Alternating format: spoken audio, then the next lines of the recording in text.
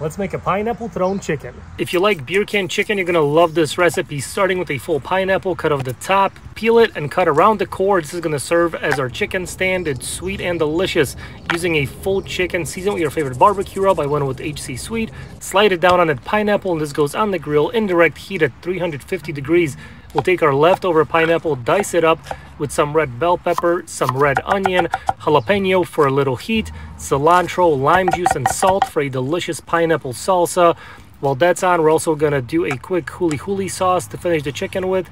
We've got some soy sauce, ketchup, brown sugar, pineapple juice, mirin, and chili paste, ginger and garlic. Simmer this over low heat, and when the chicken is almost ready, brush on that delicious sauce to finish it off. And this thing is looking and smelling amazing. Makes for a cool showpiece, and it's also delicious. Great way to mix up your chicken. It's tangy, sweet, sticky. Be sure to give it a try and let me know what you think.